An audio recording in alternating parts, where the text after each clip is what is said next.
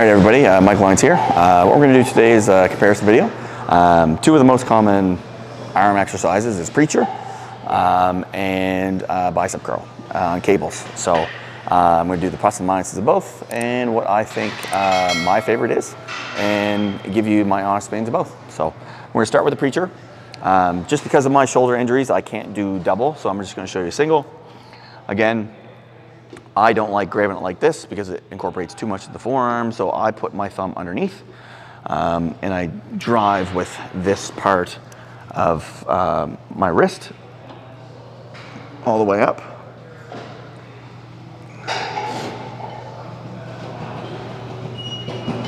And notice I'm getting the full stretch up and getting the full squeeze. I'm not stopping halfway down and only coming up halfway. Full range of motion. I'm controlling the weight. I'm just not throwing it up and letting it come all the way down. It's control. I put myself in a predicament where the pad is up in my armpit. I'm not standing up like this. I'm not sitting back. Like for me, if I sit back, it's gonna put way too much stress on my bicep and it literally feels like it's gonna tear. So I kind of lean into the machine like this and everything's in that proper spot. Just a personal preference. Like I said, for me to sit down, you see where my arm's way out here. I'm gonna hyperextend it. So I get in the spot where it's right about here and then I can grab onto it and I can get a full stretch at the bottom, full squeeze at the top, okay? That's what I do with my preachers. Let's head on over to the cable. I'm gonna keep it with a single arm. So even if this was a bar, it's the same kind of process. So you want the cable right from where it goes from the pulley right to your shoulders is straight. You want your elbow nice and tight. You're just curling up. With this, you have a lot more dexterity, so you can see that I can go from a neutral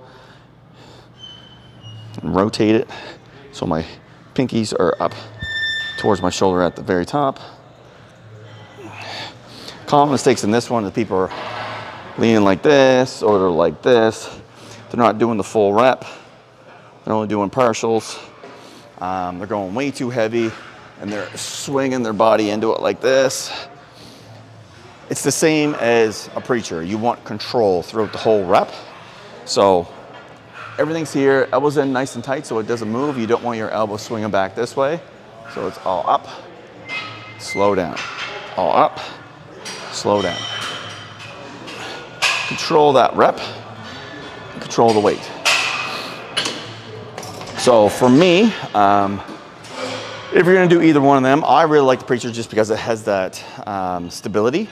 But for dexterity, I like the cable. So it's realistic, comes down to how I'm feeling that day, how my joints are feeling. If I really want to get really good squeeze at the top, I'll do the cable because of the dexterity. I can kind of rotate my wrist. If I'm going for just crazy pump for overall, I'm gonna do preacher. I may even do 21s, the 7 low, 7 high, 7 full protocol. For me, again, it's getting that pump. It's getting that overall as much blood in there. Blow up that muscle like a balloon. Each rep, you're just getting that full squeeze, full stretch.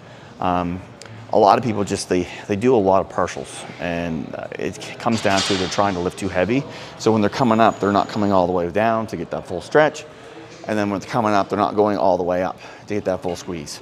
So it comes with both bicep and tricep training. You need full range of motion to get more blood in. So that's something that I've always predicted and used it throughout my arm training is full range of motion to get a maximal pump. So if you guys like it, subscribe, comment, and I'll be making videos for you guys in the future.